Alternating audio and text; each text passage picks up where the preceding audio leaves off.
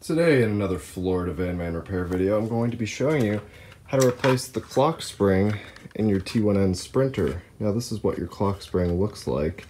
I'm being very careful with this one as this is my good used unit here. But I pulled this out of a parts van. It was pretty simple. You are going to have to tear apart your steering column area quite a bit though. Of course, I'd like to take a minute to talk about my symptoms. So the clock spring directly delivers power through these pins into the steering wheel here. So my horn currently doesn't work, and by extension I have an SRS light that is always on. So something inside my clock spring is damaged and we're about to find out what it is. Just the breakdown here. There is normally a plastic shroud that goes around here. You will have to take this out, of course.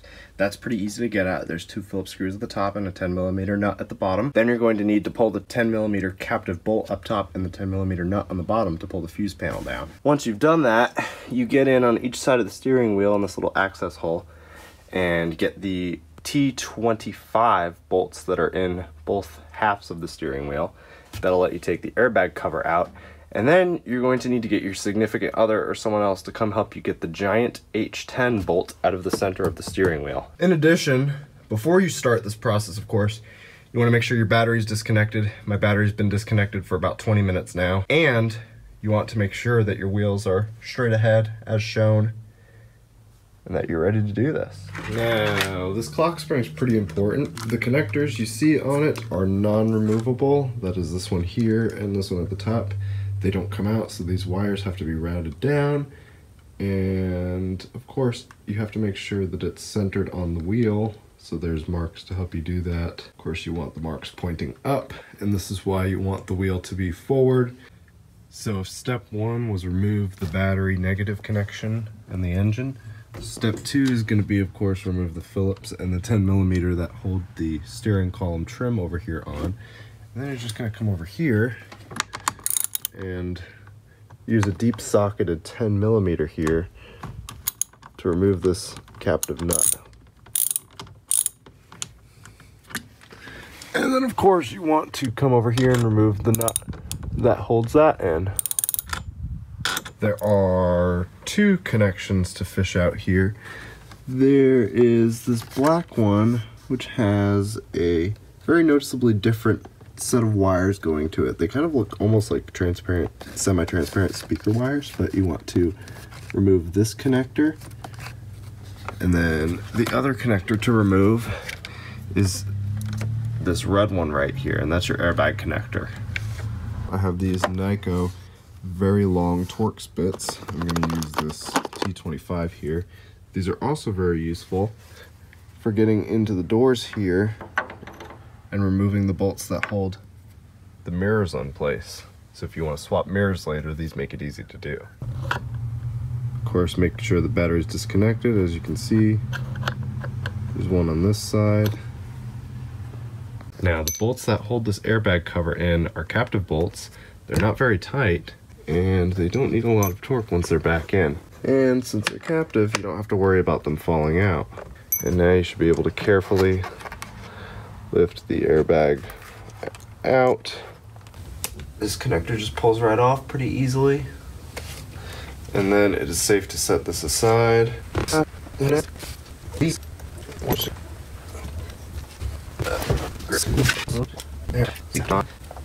Okay, so at this point, I would say it's time to remove the wheel.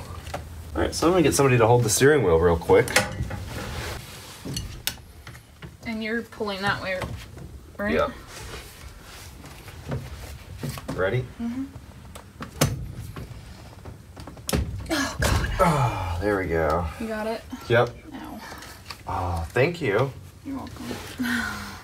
Say hi to the camera. Hi. Okay, so once you've had your significant other, you undo the bolt. Okay, lots of thread locker still left on it. Okay, so now all of these wires are gonna have to come out, and now the wheel should just gently lift off. Yep, this clock spring doesn't look especially damaged in any way.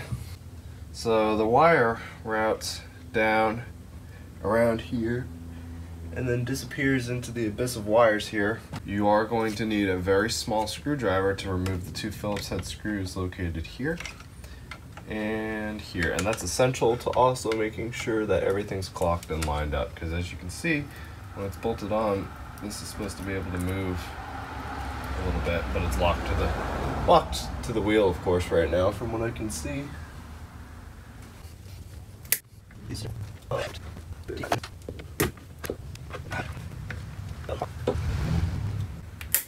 There we go. Okay, so now that I've freed the wires for the clock spring, I'm gonna just unscrew these bits and bops here.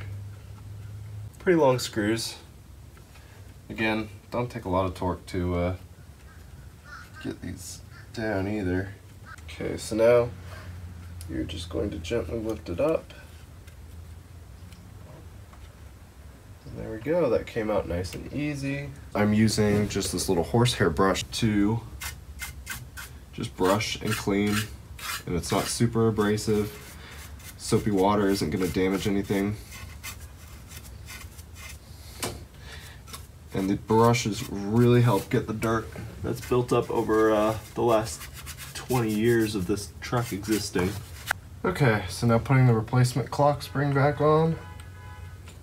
Pretty much just want to line up the screw holes.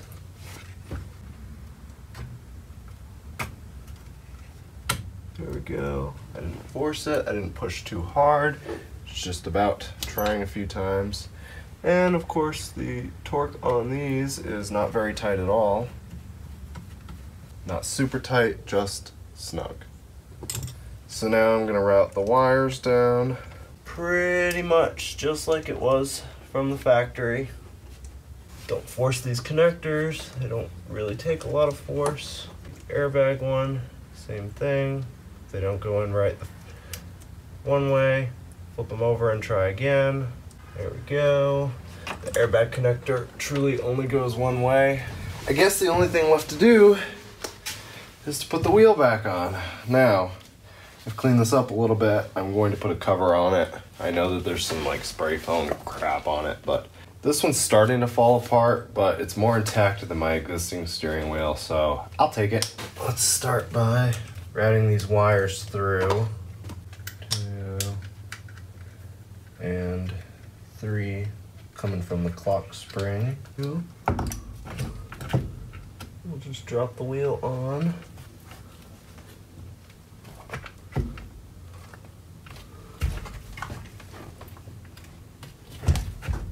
There we go, and it should just fall right into place there. Be right about where you left it. Now remember to connect the yellow wire from this on the left side of the steering wheel, the black wire from this, and this upper terminal here on the steering wheel.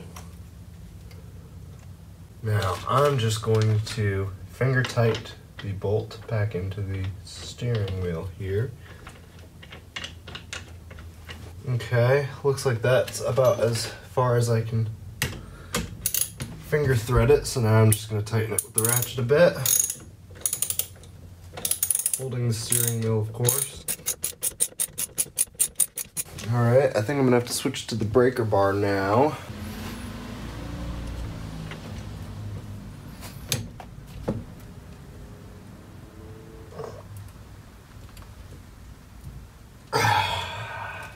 Now, there's a prior red mark there that I'm lining this up with, which is why I'm torquing this so tight.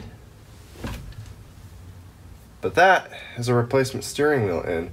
The next step would be to reconnect the airbag connector here. I now present to you a freshly painted airbag cover with which I will take great care not to bang or touch too much. Now, I guess it just goes. As stated previously, the proper torque setting for these is not very tight.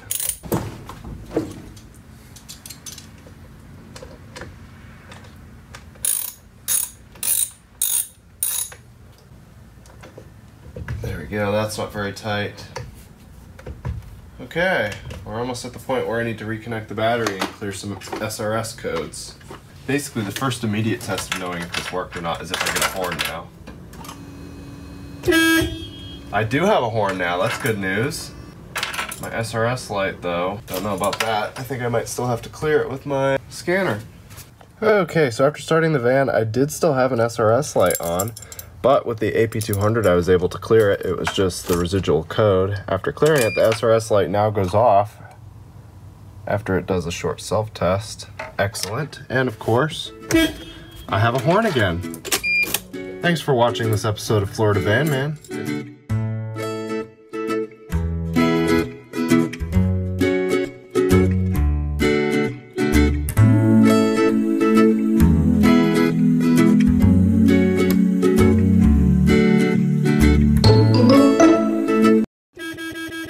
I do have a horn now, that's good news.